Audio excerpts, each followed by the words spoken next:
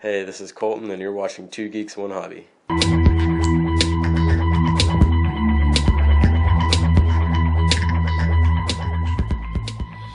Alright, so yesterday we did the maiden flight of my TLAR drone, and it didn't go so well, and the motor came off.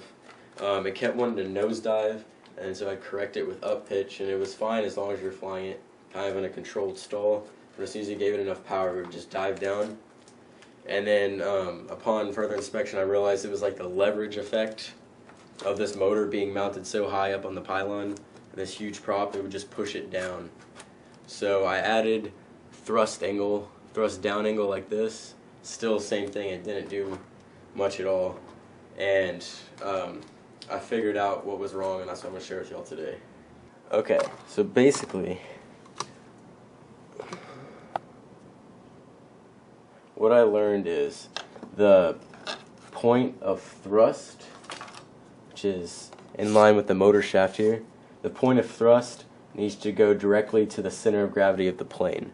The center of gravity of this airplane is directly behind the first step, 40% of the wing chord. So we'll mark that here with a Sharpie. It's about right here. The big black spot. So now we have our wing chord marked, or not our wing chord, our wing center of gravity marked right here. It's at 40% of the chord. So originally, when I had this mounted the first time, the motor thrust was going directly to the front, like straight ahead, no down thrust or up thrust or anything. It was just going straight ahead, and the plane would want to like pitch down as soon as you gave it throttle and kind of flip, because this was like leveraging on the top of the plane.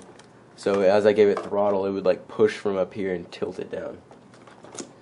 So to try to solve that, I didn't really know what was wrong, but I knew that with pushers you usually have to have a little bit of, well, I guess it's up thrust. The thrust goes this way up, and since it's in the back, it kind of forces the nose up a little bit. And that didn't help at all.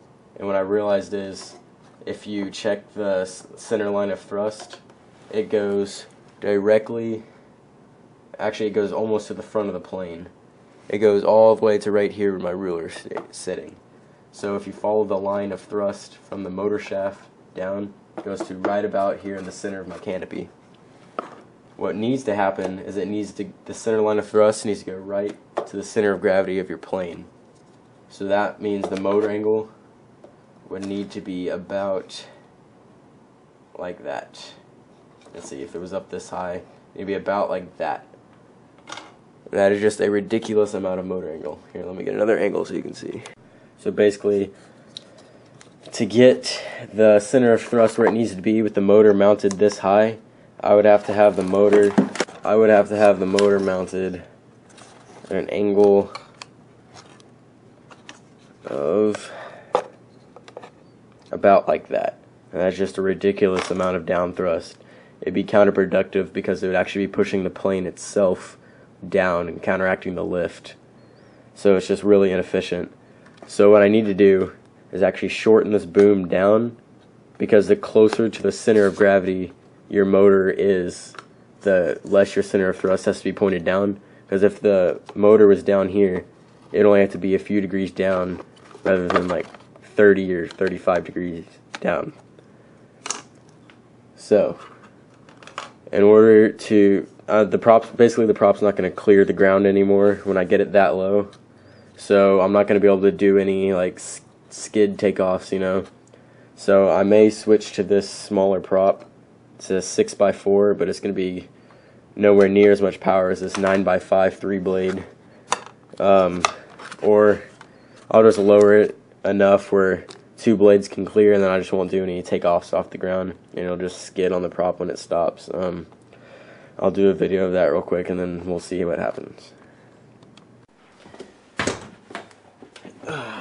Alright, so I redid the motor mount. I just got rid of the pylon completely, and I was actually able to get the motor almost directly, the thrust line almost directly into the CG.